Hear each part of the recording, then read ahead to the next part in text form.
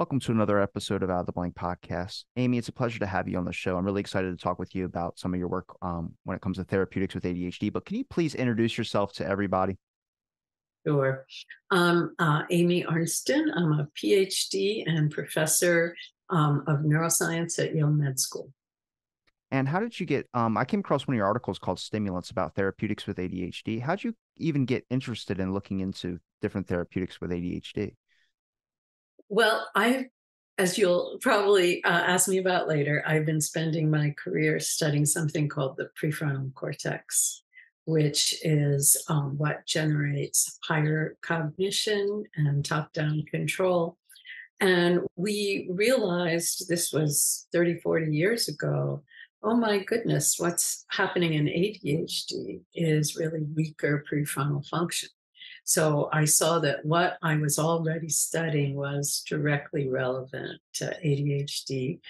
And our overarching goal is trying to create medications to help people with all different kinds of cognitive disorders. And so ADHD actually became the first one where we succeeded in helping people. I want to talk a little bit deeper about the prefrontal cortex because it's something that gets mentioned multiple times when I'm in an ADHD conversation. And I feel like me and probably the same general knowledge as some of the general public, maybe a little above average. I'll give myself a little pat on the back for that.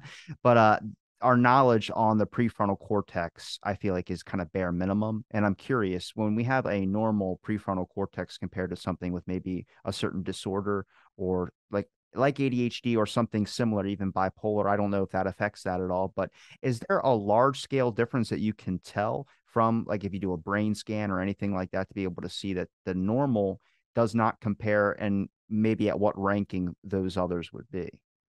Yeah, so I can actually show you some of that data with some slides. For example, Judy Rappaport's group at the NIMH, who studied thousands of children with typically developing versus ADHD symptoms, was indeed able to see differences in the development of prefrontal cortex. So there are changes you can see with brain imaging. And not surprisingly, it's very likely the disorders that have much more serious symptoms, like, as you mentioned, bipolar disorder, Or schizophrenia? yeah, or schizophrenia. Yeah, the differences are probably much more profound in brain as well. Yeah, I think we should start out by saying, ADHD is a disorder based on what context you're in. So, in our current world, where you have to sit still and search through lots of information, we're in the information age. It can be a handicap to not be able to sit still, not be distracted, be able to really guide yourself through lots of competing, distracting information to get what you need. 50 years ago, 100 years ago, and even in older times, ADHD was probably even selected for somebody with energy, somebody novelty seeking. Um, these things were things that helped society and often still do. And so we need a whole variety of cognitive abilities as humankind to advance ourselves. But I think at an individual level, in the information age, in school, and also, though, in many careers, now it can be detrimental. And that's why the diagnosis and the need for treatment, so people really can thrive. Is that just going to progress just with the how much we're becoming so involved with more of a sit down technology used lifestyle? I mean, I have a lot of friends that have ADHD and they're very active jobs, either something with sports. I work at a gym, but I sit behind a desk as well too. So I have to make myself get out and move around or I'll just be in a complete state of just boredom and pain basically. But a lot of my friends do like construction. They do a lot of hard work when it comes outside labor, whether it's lawn care or something that they have to be moving. And it's surprising, like for me, like I have to work out for a couple hours before I can go into work, or I'm going to be in just a state of lull. So I'm interested. You bring up a really good point, which is that we are moving into more like of a sit down lifestyle.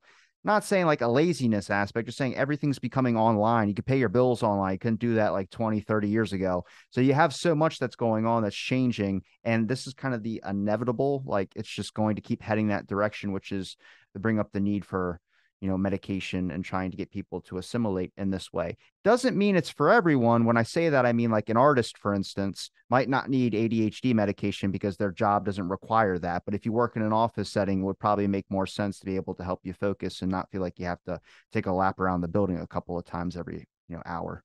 Yes, so trying to match your brain with a career that works together. Although I once saw a video of a composer down in Nashville with ADHD, and he said he couldn't take stimulants and compose, made him too narrow. So he stopped taking any medication. But then he was so disorganized that he didn't show up to meet with his manager and get the songs actually paid. He couldn't succeed financially, so you need both. And he was saying the guanfacine allowed him to do both, and we'll get to that later. But this idea of, can we try to be able to control ourselves where we can still be creative, still have energy, but also guide ourselves effectively. I think it's because when we look at like examples of people that might be resistant to medication, it's because when they see something of like maybe someone that took too much or too high of a dose and they get into that kind of numb state where it's like they seem like their whole personality shut off. That's a fear for a lot of people with ADHD because we're kind of built on our giant personalities in a sense, whether it's our mannerisms, whether it's our impulsivity, whether it's something of that sort. So I can relate to that and understand that part. But I also think that's like also finding your balance. I have friends you would never know that were on medication, and they just take it and they seem just like how I've always known them to be, but they're a little bit more on track minded. They're less forgetful about certain things. So it's definitely can help as well too. Yes. And I think in our talking about the neurobiology today, hopefully you can understand how they can help, but also if the dose is wrong, why it can be harmful. Now, is there alternatives? You mentioned one a minute ago, but alternatives, everyone just knows the basic one, which is Adderall. And I think everyone kind of knows it a little bit more now because it was trending recently about it being a shortage or something like that. And everyone's like freaking out and panicking that they weren't going to get Adderall. And I was like, I'm sure there's other things out there that are similar in some sort, but that might be the most effective. I'm just curious when it comes to other forms, how many medications are we talking about that have actually been looked at compared to how much are in use? So there's a couple of different kinds of stimulant medications that are variations on the same theme. And then there's a couple of different kinds of non-stimulant medications.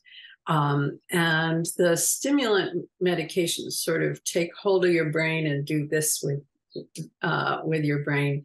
The non-stimulant medications are usually gentler, which some people say is less effective. And I think it depends what fits for you. So we can talk about what those are. Maybe it would be best to do that after going through the biology a little bit, so it makes more sense. Yes, so let's see. Should I share my screen? If you'd like. Best part about my show is that it's conversation. So anytime you're able to grab the steering wheel and take it in any direction you'd like.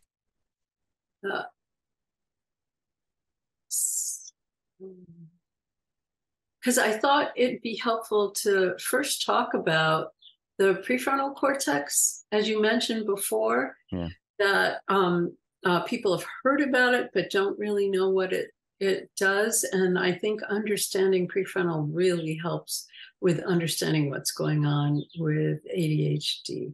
So this is a massive part of the human brain.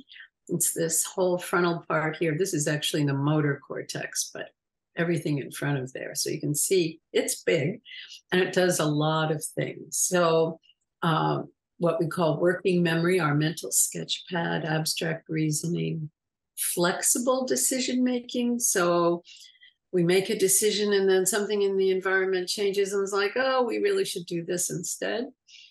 So you're not just fixed. What we all commonly call the executive functions, planning and organization, and very important for ADHD, what we call top-down control of our attention, action, and emotion. So being able to control our attention based on what's most relevant. So a perfect example is you have a math test coming up and you have this really boring math textbook right in front of you, and somebody starts doing a video game over there. How do you keep your attention on that boring math book and not look up at the video game? That's prefrontal. Something similar with controlling our actions, staying in your seat in school, for example, and not doing things that might give you immediate pleasure, but longer term are actually going to be harmful to what you want to have happen. And that's a huge range of activities. And controlling our emotions. Like, I know you're really angry at your teacher, but don't yell at him because that's just going to get you in trouble. Or I know you're really mad at this kid, but don't punch him because that's going to get both of you in trouble. And it's actually, too much of a response for how little has just happened. So that whole realm of inhibitory control we'll see is very much happening in the right hemisphere, but we'll get to that in a moment. The farther forward parts of prefrontal are really important for what's called metacognition, thinking about thinking, insight and judgment about yourself and others. Am I talking too much and making everybody around me irritated? Is this person trying to manipulate me? They seem nice, but really they're trying to get money out of me. And things like remembering to remember. I must remember to ask her this because that will be interesting, rather than just having something be a fleeting thought. Emotional, really important things of patience, which relates to what we were talking about earlier about inhibiting things and waiting for the larger reward. Having persistence and hope, knowing, okay, this is a hard task. It's going to take a long time. A lot of failures are going to happen in between, but it's worthwhile and we can do it. I can do it. And then empathy and moral conscience. And these often, again, in the frontal pole.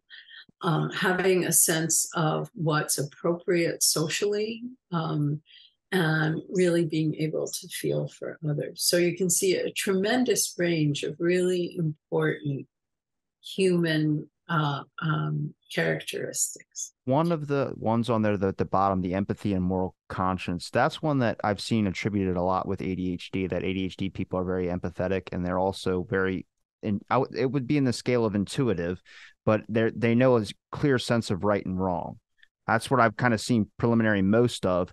The ones that I definitely think with ADHD there are problems with is the working memory one, obviously clearly the attention, metacognition as well too. Insight and judgment, I think like the social cue thing is the issue, but when it comes to like certain details about certain instances, I'm really good at picking out if someone's good for a job or not. It's like the people say like, oh, like, will come to me with a resume. Do you think I should hire this person? I just get a vibe about someone. It's not necessarily just me. I've spoken with a couple of ADHD people that usually have good insight or judgment on a particular person case. I mean, would that still, like, is there certain things with ADHD where it doesn't affect the whole prefrontal cortex, but there's certain areas that could just be hindered and others could still be normalized? Exactly. You hit the nail on the head. And these so, and part of that is because the prefrontal seems to be specialized. Different regions are um, um, especially helping out with certain of these attributes. And there's a lot of research that in at least right-handed men, um, who are the most lateralized usually, it's the right hemisphere and this ventrolateral region. It's particularly important for inhibiting inappropriate impulses.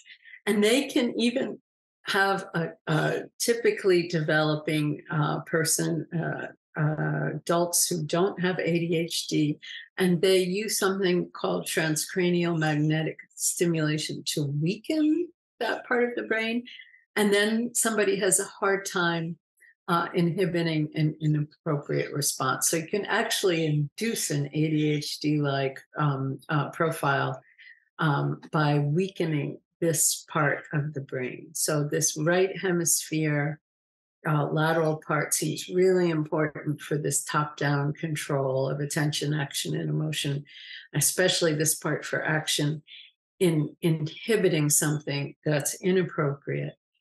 And what's been shown is that this area is slower to mature or is actually smaller in many people with ADHD. And for example, there's an amazing study out of the National Institute of Mental Health, the lab of Judy Rappaport, where Philip Shaw in her lab looked at typically developing children from age 4 to 20 and then compared them to those with ADHD. And this was thousands of kids. They were able to really look at large numbers of kids in this group. They've done that for many disorders. And what they see in a typical developing brain is that the left side starts out bigger, but as you go to age 20, now the right side becomes bigger. And they think this is what we call emotional maturity, that as you get older, you're able to inhibit inappropriate responses. So in a 4-year-old, we don't expect them to do that.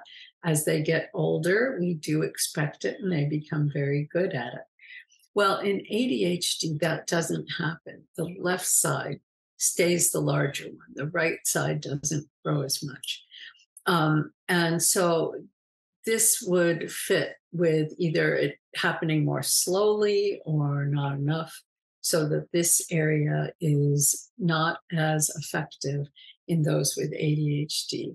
And this fits with the brain imaging studies that have been done for decades now, where this area is underactive in those with ADHD as they're trying to inhibit an inappropriate motor response. And they also see that these motor areas that get engaged to actually carry out the inhibition are also less. So it's the whole circuit then being less efficient. Is there any benefit to having a left side bigger than the right side, like with ADHD?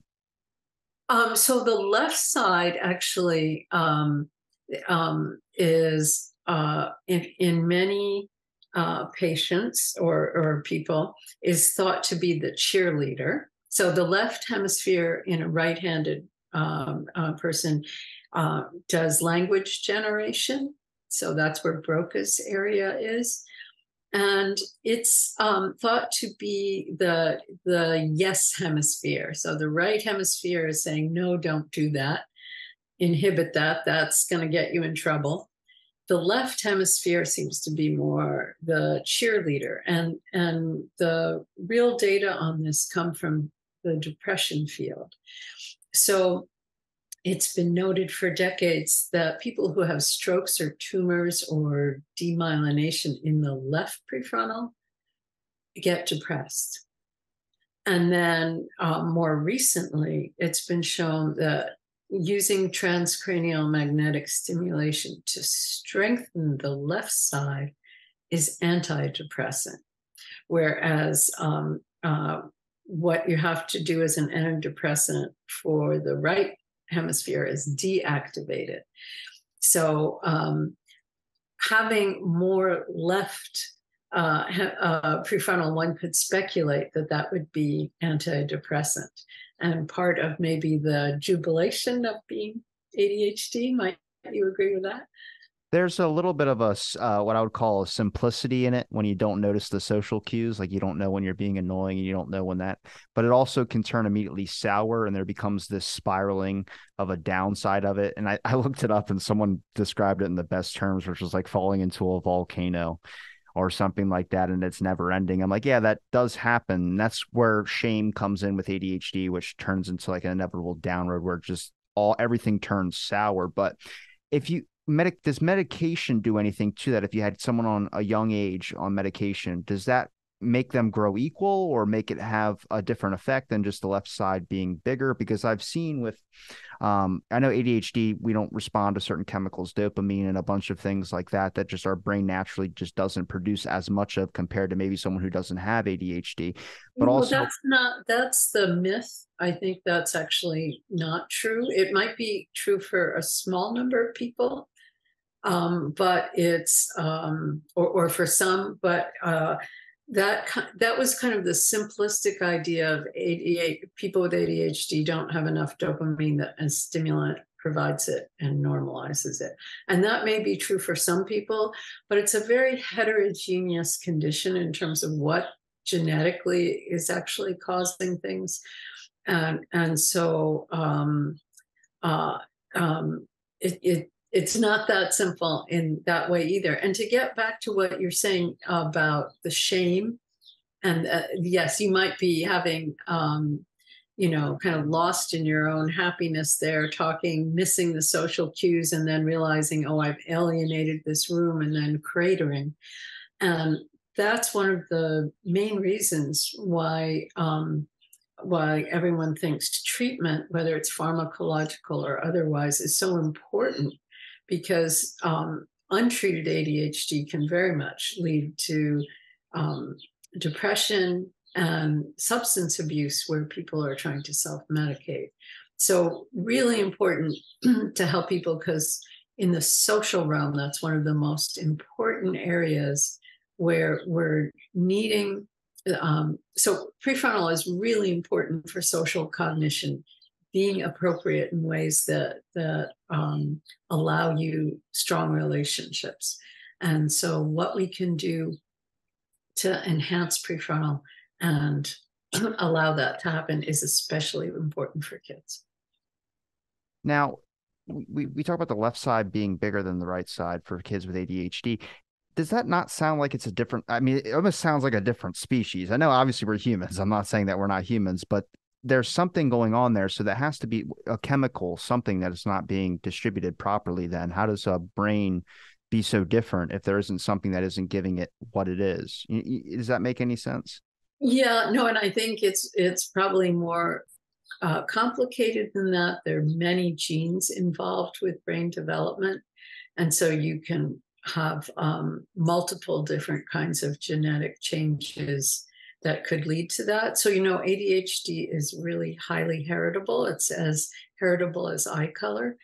And but it could be for a different reason for one family than another. And we're just beginning to understand some of the genes that are important for prefrontal development.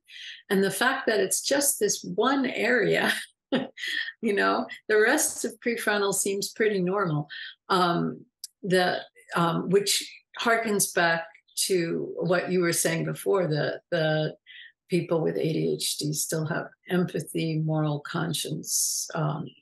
So many things are very much healthy and the same. it's the working memory is also this lateral prefrontal, and the kind of impulse and control of actions and attention. So, and you can imagine it would also not be the same for everyone with ADHD. There could be real heterogeneity. And so at least some differences in symptoms. That's how you can get people who are ADD, where they have, they're distracted, daydreaming, but don't have problems with the motor aspects. So, the classic thing is the little girl in the back of the room who's very good at staying in her seat, but can't pay attention to the teacher because she's daydreaming or her attention's captured out the window. She probably has a little different circuits affected than the kids who also have the problems with the physical motor impulse control. Does that make sense? Yeah, I think a lot of it also leads from, if you talk about some of the, I guess, not being stopped. Like, for instance, anything that I could really describe as probably one of my best traits is because there's this like emotional empathy. We could talk about that. That's a good example. Like, that comes from your ADHD people are very emotional. So we understand what that's like. We have a little bit more of that. So that could lead to just overall connected, a bigger part with empathy. As they get older, it kind of doesn't just fade away, or people don't get kind of numb to it because they've spent so long being in touch with their emotions. Not in the sense of like they understand every single emotion, but they experience a wide range of emotions to be able to understand maybe what someone's going through and be able to relate. The impulsivity factor is because of the patience aspect. There's none of it there on things that don't interest us. I can get focused into something like a painting or something, but it has to be in that moment that I want it. If I don't have it in that moment, it will just go away or fade away, which that doesn't function for normal society. If you have to attend a speech, if you have to attend a lecture, if you do anything like that, if it doesn't interest you, the next thing you know, you're tapping your foot and you're diving into the hyperactivity, and that the next thing you know, you're on a whole different subject. Exactly. Whereas with proper prefrontal, you'd be saying, I know this sounds boring, but it's on the test. And you need to pass this test if you're going to get to be a whatever astronaut or whatever you're wanting to be. So those kind of long range goals helping you in the moment to get through something boring, because even though it's doesn't have some sensory capturing you, it has a relevance to your future goals. So, which is very internal, right? You have to generate that kind of thought yourself of this is going to be important to me in the future. That's very different from a beautiful painting capturing your brain right there. And as we're going to see, if a couple slides, prefrontal is got this amazing ability to generate these top-down goals all by itself. Doesn't need the sensory stimulation, but it's a very fragile process, and it needs everything just right to be able to do it. I've heard of Shaw's work. I think the person I was mentioning earlier that might be a little outdated is, have you ever heard the name Shankman? I'm forgetting on his first name. Not sure.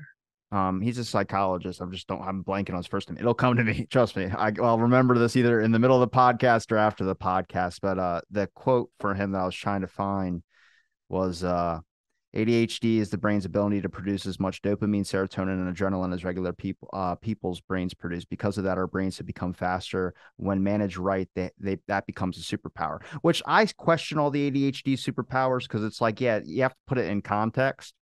Hyperfocus isn't really a superpower. I would call that more of a Yeah, and I disagree even with the first part of that.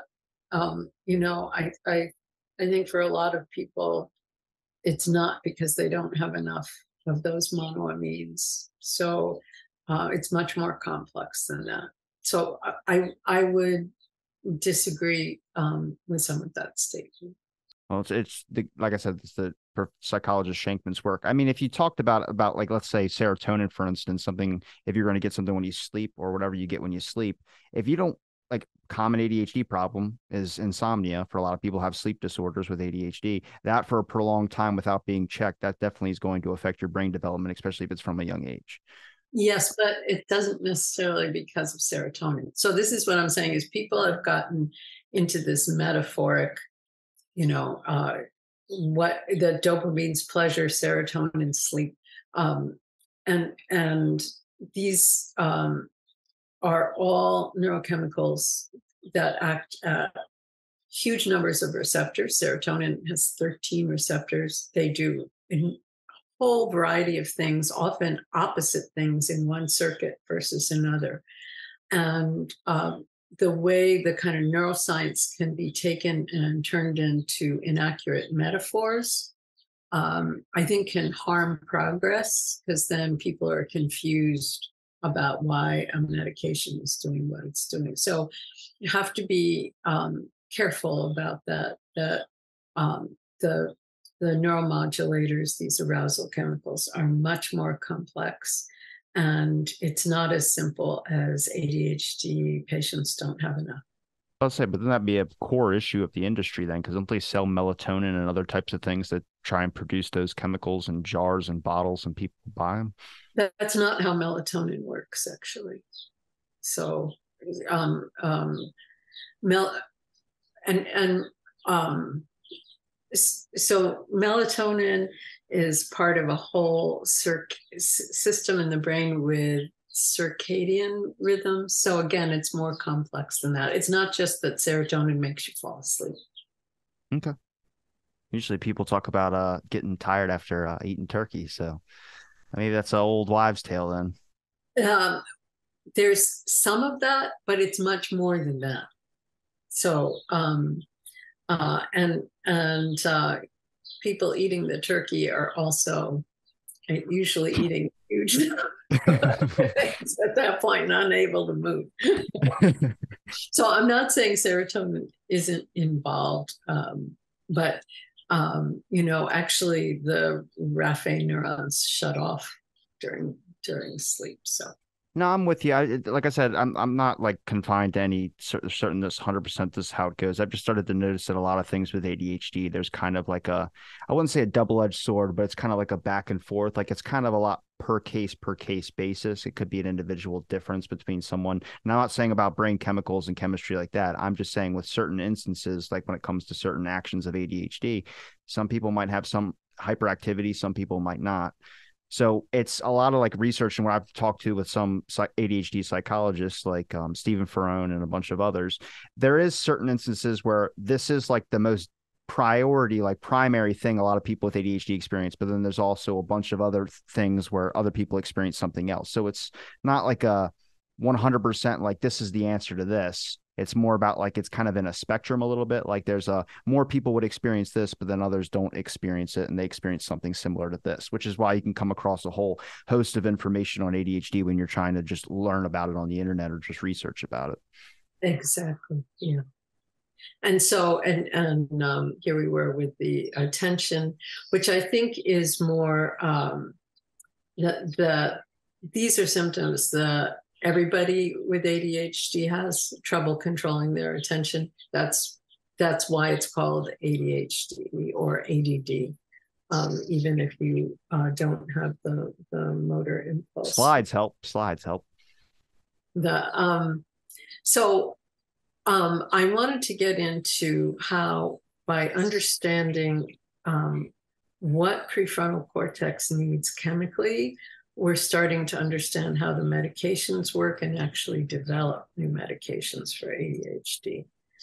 So one of the things that's really different about prefrontal cortex compared to other parts of the brain, it has what's called a very narrow inverted U dose response with arousal state. So either fatigue or uncontrollable stress will impair prefrontal, and it has a very narrow window where it functions optimally. And it's these arousal chemicals that you and I have just been talking about, norepinephrine, dopamine, serotonin, and acetylcholine is another key one, that are these arousal modulators. So we have they're shut off during deep sleep, interestingly, with REM sleep, we have a little acetylcholine activity. And then increasingly more, and when we're stressed, we have really high levels of these arousal modulators. And what I'll be showing you is prefrontal circuits need a moderate amount to function properly, but either too little or too much, and they're unable to connect, and prefrontal function is weaker. And so the goal of medications is, can they put us in this optimal state? One of the real challenges is different people make different amounts of these arousal modulators. So for example, there's enzymes that destroy norepinephrine and dopamine, and a common genetic modification makes this enzyme weaker. And so those people then have more catecholamines. Norepinephrine and dopamine are called catecholamines. So there's variety in how much of these catecholamines, monoamines, and acetylcholine our brains make, and how quickly they get destroyed. And so that's part of why people can have a different response to medications. Is that also because it's kind of like a beach ball? It kind of bounces back and forth Yeah, between fatigue and obviously stress. also across a course of a day, as you get tired, or if you have an event like your internet going out that stresses you. So there's a lot of bouncing around based on environmental events and fatigue. I know I'm useless for writing things by like 4 o'clock in the afternoon. I really have to be writing and doing challenging work in the morning. So getting to know yourself, what are your own rhythms? When are you at your best? What sorts of things push you in one direction or another? Can you help yourself with that?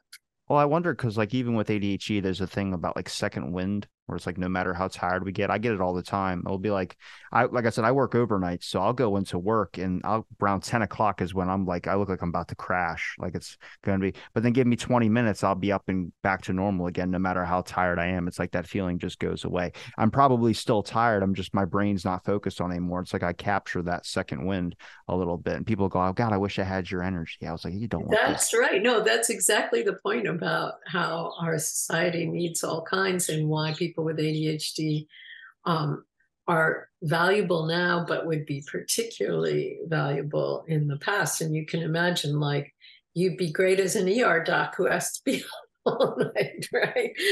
So there are many situations where having that increased energy can be useful. But would you be able then to really focus in on a difficult case, let's say, in that state, if you're having to not be distracted and instead focus on something that's subtle, but what's really relevant? So how can we have it all? And so part of trying to understand what prefrontal needs so we can try and optimize our treatments. And I just wanted to give a shout out to my mentor, Patricia Goldman-Rakish, who really transformed the field of prefrontal cortex. She really provided the first cellular understanding of how it works. And this fundamental idea that what prefrontal can do that other areas don't seem to be able to do on their own is they can excite each other to keep information in mind, to generate these top-down goals without any sensory stimulation. And that's a huge evolutionary advance, to not just be a slave to what's happening in the environment, that you can think independently, act independently.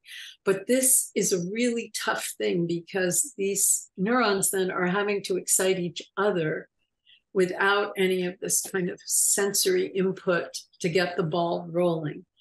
And so doing that is really a very sensitive chemical challenge. And what my lab has learned is this process of one cell exciting the next, here's one cell exciting the next at what's called a synapse. This is the dendritic spine. And it involves glutamate being released onto what are called NMDA receptors. And these are very fussy receptors, and they only open if they're sitting in an electrified membrane. And one of the things that really helps with that is having calcium. So what we're learning is that moderate levels of norepinephrine and dopamine are needed to put this in a state where the NMDA receptors can work, and this cell can effectively communicate with this cell and pass the message along and get this excitation going and keep it going. So we really need some degree of norepinephrine and dopamine for these neurons to support each other. And the theory is that this is what therapeutic doses of stimulant medications are doing. They enhance the amount of norepinephrine and dopamine. And norepinephrine is often forgotten. They all have effects enhancing norepinephrine. And in fact, in some parts of brain like prefrontal, the norepinephrine may be even more important. And so at an optimal dose, you are really allowing these circuits to connect and communicate to generate these top-down goals where you can guide your own actions. But what happens when we have too much norepinephrine and dopamine? And this is what happens with stress exposure. I should say stress, especially where you feel out of control. It can be a very mild stress if you feel out of control. It can be a profound stress, but if you feel confident and I can do this, then this doesn't happen. So the uncontrollable part of it is really important. And what we find is with these high levels of catecholamine release, we open what are called potassium channels, and this just shunts the message. So this cell is no longer able to activate this cell. And I feel this in myself where my something rotten happens often quickly. I find out a grant's been rejected and we won't have any money, and what are we going to do? And my mind goes blank. Just so these potassium channels opening so we can no longer have these cells exciting each other. It's why they give monkeys bananas. Why do you say that? At a zoo, they give monkeys bananas if they get angry. Usually it's also a reward factor too, but it calms them down. Oh, I actually think you're thinking of the potassium in bananas. Yeah. No, the potassium. It was a jib. Making it worse. Yeah, the potassium would make it work. And yes, but eating something yummy can calm a lot of people or animals down. Yeah. But we think this is what happens when the dose of stimulant is too high. So abusive doses where like people shoot up stimulants clearly impairs prefrontal. But even what is considered a therapeutic dose for some people might be too much for others and impair rather than help prefrontal function. Do you have a lot of people that get stressed and take another dose of stimulant like their medication to see if they can calm down their stress? And then it makes them worse. So by the way, I'm a PhD. I'm not a MD, so I don't have patients. But I have heard of very much, including friends, who take another stimulant under those conditions thinking it'll make them better, and instead it makes them worse, and their heart pounding and whatever. So they usually learn pretty quickly under those conditions actually cut back on a stimulant medication, because you're now too far over to the right side of that inverted U. So one of the things that can really protect prefrontal connections and can be helpful under conditions of either too little or too much catecholamines is norepinephrine stimulating what's called the alpha-2A receptor. And this is what the medication guanfacine does. And it stops the opening of these potassium channels and strengthens the connectivity. And it can do this under stressful conditions or under conditions where you have too little catecholamines. And so we can actually see this in the animal studies with it protecting and strengthening prefrontal connections. And guanfacine is the brand name is Intuniv. That's the extended release formulation. And it was approved to treat ADHD back in 2009. And it's also used off label to treat PTSD, especially in kids, traumatic brain injury. And interestingly, a doctor at Yale's finding that it helps people with brain fog from long COVID, especially when combined with something called N-acetylcysteine. So this can be a way of strengthening prefrontal connections and can be particularly helpful for people who are anxious or stressed, for whom stimulants are a problem. That was the one really good positive that came out of a horrible negative with long COVID, which was the brain fog. Because not saying that the brain fog was good, I'm saying that the fact that now that has now become a more known name to people who don't have a disorder, that the research into that now is getting pretty extensive. I've talked to a lot of people about the long COVID and brain fog, that issue, and they said that's going to be good for other disorders that have that as part of their disorder. So now it's like helping out this area of people, that maybe a small number of people that experience brain fog now, because a lot of people now who either had COVID or gotten over COVID experience brain fog. So the research went full in to try and understand what that was. Exactly. And brain fog especially impairs prefrontal function, and our data are exploring why that is. And we think we have several explanations for why these particular prefrontal circuits are so vulnerable to inflammation. And so you have this spectrum of deficits across many disorders that are shared and due to dysfunction of these circuits. Yeah. So there are also other non-stimulant medications like atomoxetine, which blocks the norepinephrine transporter. And so it doesn't lead to large increases in dopamine and what's called the striatum, increases both dopamine and norepinephrine in prefrontal cortex. Our data show that it has a more narrow inverted use, so you have to have the dose just right. But some people use atomoxetine instead of taking a stimulant. A lot of people that I hear of take a combination of guanfacine and a stimulant because their therapeutic effects seem to be additive and their side effects cancel each other out.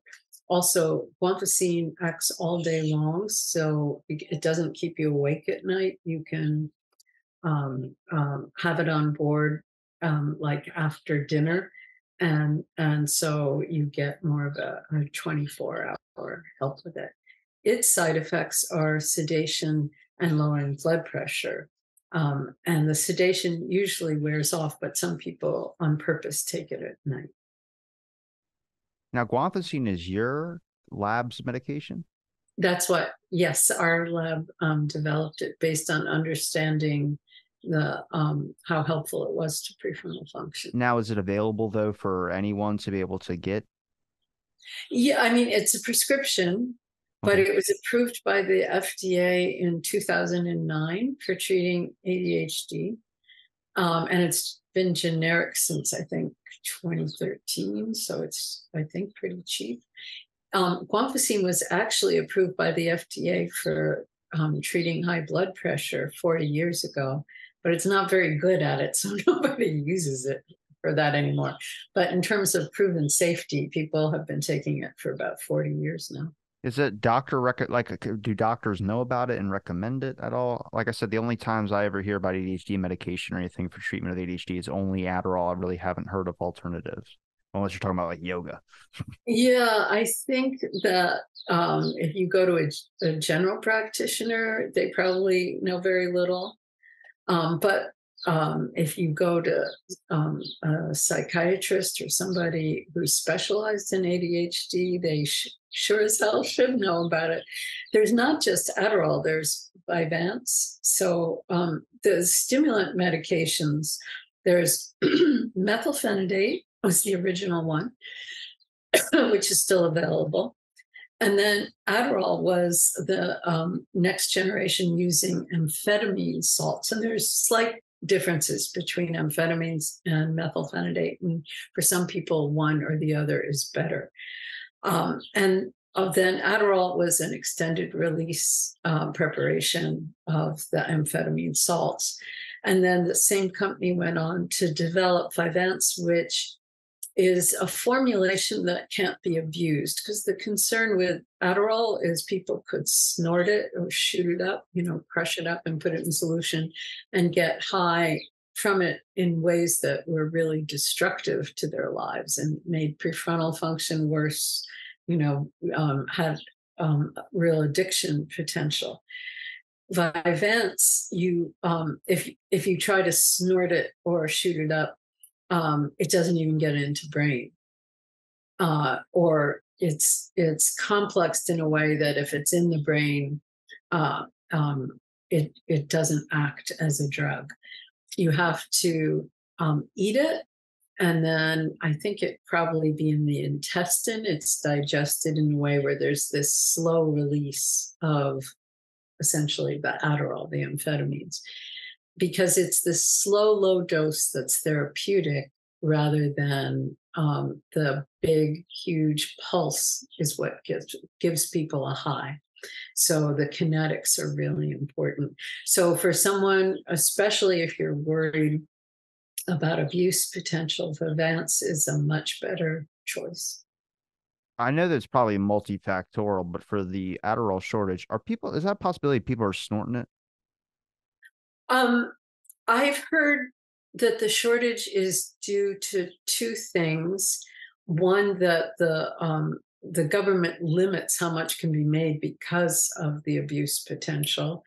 And then the other thing I heard is that during COVID, people having to work from home with so many distractions, a lot of people felt like they needed ADHD medications to get their job done better. So there was actually an increased therapeutic need for Adderall. And I think many people like you have only heard of Adderall and don't know about alternatives. I also think maybe overdiagnosis of ADHD too. I know a lot of people that don't have ADHD that said, "Yeah, my doctor told me I had that," or something of that sort. I'm like, "What? Where are you going to get diagnosed that you have ADHD?" But there's, like I said, there's just a large amount of what you call symptoms that could be attributed to ADHD, but it's not kind of the core. It's not, if you just have one, doesn't mean it's necessarily ADHD. ADHD kind of. Or they might have ADD, so you're not recognizing it, right?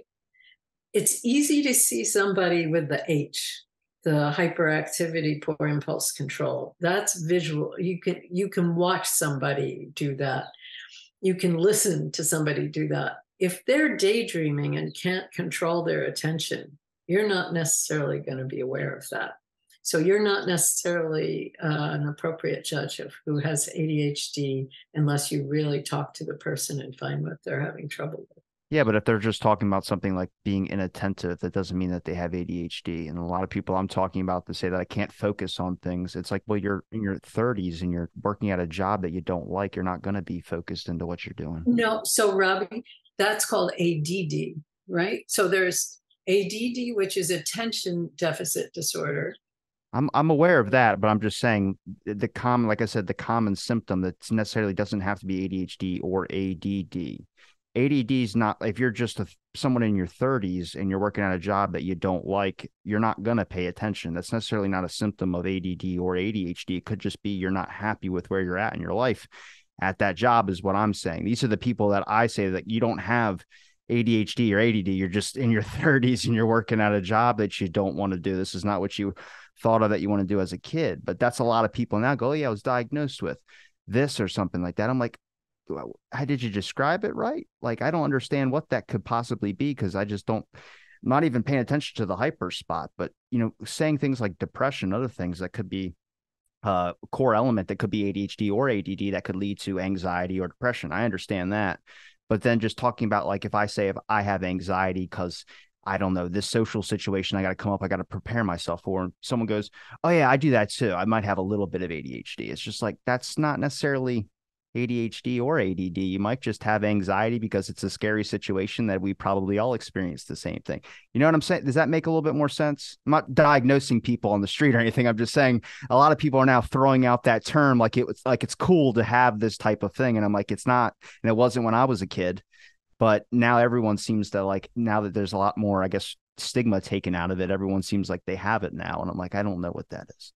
I think what they're using ADHD or ADD to describe is prefrontal dysfunction in some situations, right? And they don't know, which can be part of depression, anxiety disorder, et cetera. Or as you're saying, certain environmental conditions can create prefrontal dysfunction. But they don't know enough neurobiology to describe it like that. And they see something similar in themselves to you, and so they attach to that label. So I see ADHD getting used in place of saying I'm having prefrontal deficits. Because I necessarily don't have the anxiety issues that roll with ADD or ADHD, but I still get nervous if I'm going to go give a speech or something in front of a large audience of people, because I'm like, that's a anxiety situation. That's a normal thing. It doesn't mean it's a part of my ADHD or anything. That's just a normal thing to be worried about, because you don't want to, like, fart or anything. That would be terrible in front of everybody. Come on.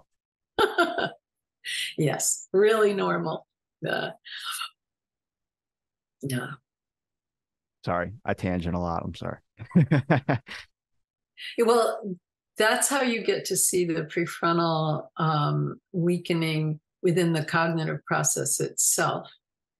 The prefrontal might normally be saying, you don't have to say about the fart because it's already, you've made your point and it's clear. But it's so evocative, and oh, wouldn't it be fun to say that? So you go ahead and say it. And someone who was like, no, I'm wanting to be more socially appropriate across audiences, so I'm not going to say that phrase. So how we carve out what we especially say out loud is a big part of this prefrontal top-down control. Plus, I've learned in my experience that with humor, it tends to soak up the information a little bit better, especially in a lot of, and humor is often linked to shared experience. So that's a shared experience. The first thing my brain could think of that would be a shared experience. Yeah. So I think this is my last slide.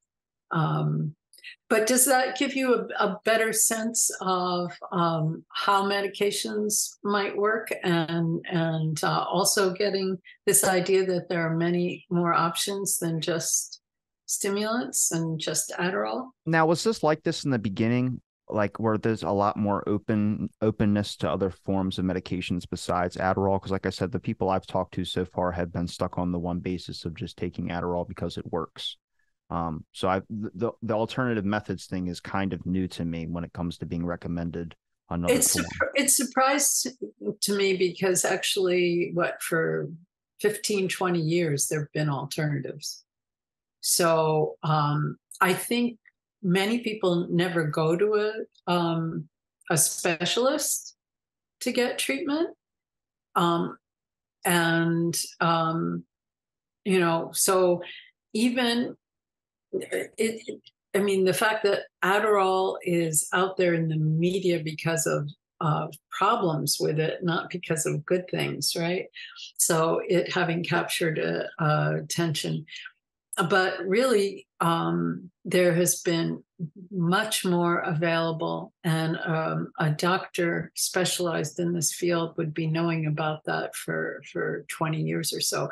So for the longest time, I guess, going back to the 80s, methylphenidate, Ritalin, was the only thing that was available. And then they made longer acting version of methylphenidate as that technology became available, learning how to make drug formulations where the drug would get released gradually over time. So you wouldn't have to go to the nurse's office at 11 a.m. to get your second dose and have the stigma of that. I actually remember that too for some reason. That kid that used to always go at a certain time to go take medicine, but I never knew what it was. Yeah. Yeah, no, and you can imagine how disruptive that is if, they class trip or things like that. So the invention of these long-acting formulations was really ingenious, and allowed for a drug like methylphenidate to then act all day long. And then this recognition that ADHD is actually very prevalent. There needs to be alternatives. And so the development of first Adderall, which is this amphetamine salts, which is a variation on methylphenidate. They both affect the dopamine and norepinephrine transporters, which normally suck catecholamines back up into the presynaptic terminal. So if this was, let's say, a norepinephrine axon terminal, it'd be releasing norepinephrine. And then there's transporters here that suck it back up it's recycling, right? Mother Nature's efficient, and repackage it for release. And if you block those transporters, then you have more norepinephrine and dopamine here in the synapse that can work. So that's how stimulants work for the most part. With amphetamines, there's also increased release through the transporter, kind of in reverse, so you get more out for that reason as well. And they work in both, all over the brain. They're having this effect. As we've discussed, they have a big effect. Let's go back to the one that was the beneficial. So they're having a really helpful effect at low doses in prefrontal. And then there's a part of the brain called the striatum, which has dopamine, but very little norepinephrine. And dopamine has really important effects in the striatum. It is promoting actions and thoughts and emotions. And it may be that some of the therapeutic effects of stimulants are through actions in striatum, but some of the abusive effects would be there as well. So we focused on drug effects in prefrontal because we think that's where you really need to optimize the function. Is this similar like with Adderall, for instance? I know friends that are on it and then they're off it, then they're on it, then they're off it, and they're on it, then they're off it. Can you do the same thing with this, or is this something that you're recommending taking or recommend to take maybe constantly? Because I just don't see the benefit in taking it and then getting off it and taking it, like hopping back and forth. I would think that you would keep taking it instead of just hopping off so quickly. Yeah. So my understanding is that people with stimulants do it like a cup of coffee. And because it has an instantaneous kind of an effect, and that they've come to learn, all right, I'm going to really need to focus to get this report done. So I will take my Adderall or Vyvanse this morning and work on it all day. But I'm not going to take it this weekend because I'm wanting to compose some songs, and I really am not as good at creative pursuits when I'm taking Adderall. Some people have told me that. With guanfacine, it's very different. You need to take it every day, and it creates more of a state of connectivity. Also, since it doesn't interfere with sleep in the same way. And so that, instead of a cup of coffee, is more like something that puts your prefrontal into a healthier state. And you take it almost like, I wouldn't say a vitamin, but you know what I'm saying, that it's more of a chronic steady state medication. And is there certain age ranges that would be, I guess, targeted or maybe more focused towards? Like, would you recommend it for younger kids and have it? That's where a lot of ADHD medication probably be more beneficial, especially in education system, was a main one. But then as an adult, like people also bring up the question when the ADHD brain's developing and or fully developed into maturity. I don't even think I'm there yet. I think if they said like early late 20s or early 30s, they talk about. I mean, only 25. I definitely got immaturity still in me. That'd probably be there for the rest of my life, hopefully. But when it fully develops, I would think that I don't know. A lot of people are afraid of that it's going to mess with the certain processes of your current natural development, which I think is a big fear and big hesitation with medication. So I'm curious if this would be something that would maybe even help when it comes to a brain's development at a younger age. Would it help maybe make that left side a little bit more normal compared to what the right side would be instead of just having this certain portion that's a little bit different that could be a hindrance in later life? If I remember correctly, the data show that the proper medication actually helps with brain development rather than hurting. And of course, there's also if somebody doesn't get help, they can end up depressed from the social isolation and poor self-esteem, and actually start self-medicating in ways that are harmful.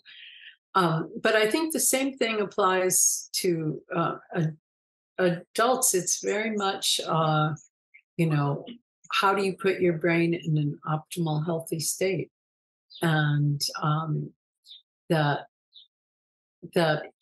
if you're finding it's helpful, um, I don't think it at the low doses that all of these things are. I don't think there's any evidence of it being harmful. They're very different at the high doses, of course.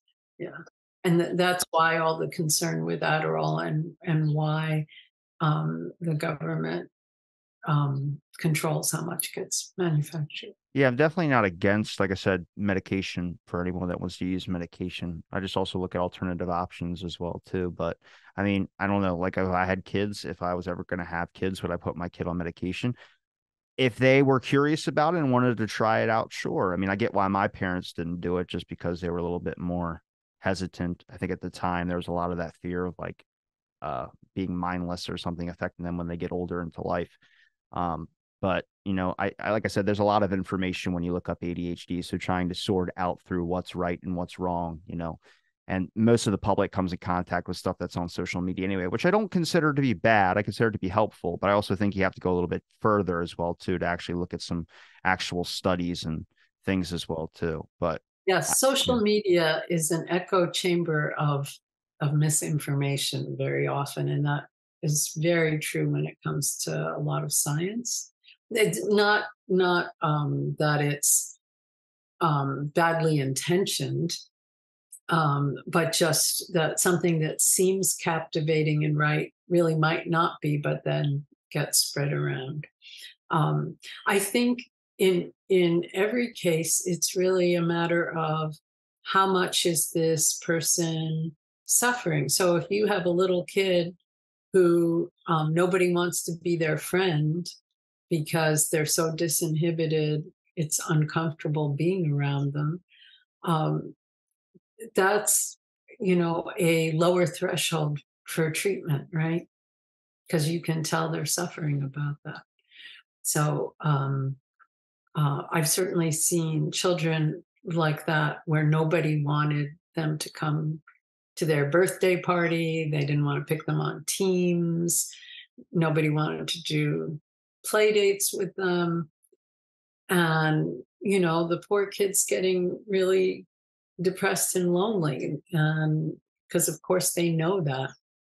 And then on medication, totally transformed, and lots of friends, and the whole ease of that. So that was a very clear cut case, and I imagine there are many people like that. Well, I appreciate you giving me the time to show some of your slides and be able to walk me through some of this too. Definitely gave me some new interesting things I'm gonna have to start looking into a little bit more. Great. Yeah, no, I think knowing that there's lots of medication options, combining them with like working memory training, there's lots of cognitive training. Um, in my experience, the kinds of working memory training, from what I can see, it's great if you have enough of a prefrontal to actually make use of it, but oftentimes having the medication to put your prefrontal in a more optimal state allows you to make better use of it. Is there a place where people can find your lab links and any other, if you have a social media? I don't know if you do social, I don't really I do social don't media. do social media on purpose. So, It's a little bit yeah, of a mess out there. yes. um, yes. And um, I have a lot of publications. I have some YouTube videos on the Yale Medical School YouTube channel. Most of them are not about, there's a little bit about ADHD on there, but for the most part, uh, not. Yes, I did most of my ADHD work before the internet was such a big thing. So, so we've gone on to a lot of other things. But Well, I appreciate you, dusting off the ADHD hat for a little bit and coming back on and talking with me a little bit about some of your work. I'm going to link all your links in the description, all the links to your publications, anything else that I can find in the description of the episode, just so people be able to check it out and see some of your work. And I appreciate the time. And thanks everybody for listening to this episode of Out of the Blank Podcast.